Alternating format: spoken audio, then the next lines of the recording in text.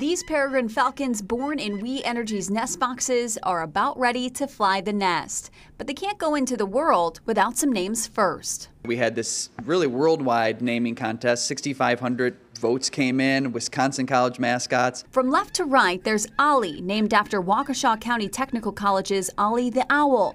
Bucky, after UW-Madison's Bucky Badger.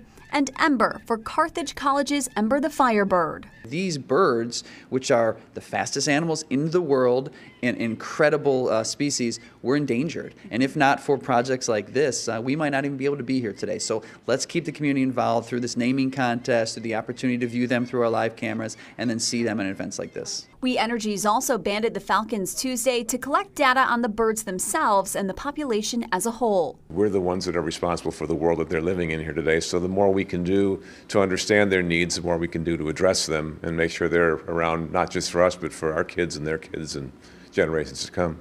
Since 1992, 433 peregrine falcon chicks have been born at We Energy's power plants. 20% of all the falcons that are in the wild today currently have been born or hatched at our power plants. It's pretty incredible for an animal that just a few decades ago was almost extinct. It's an initiative the company is proud of and plans to continue for decades to come.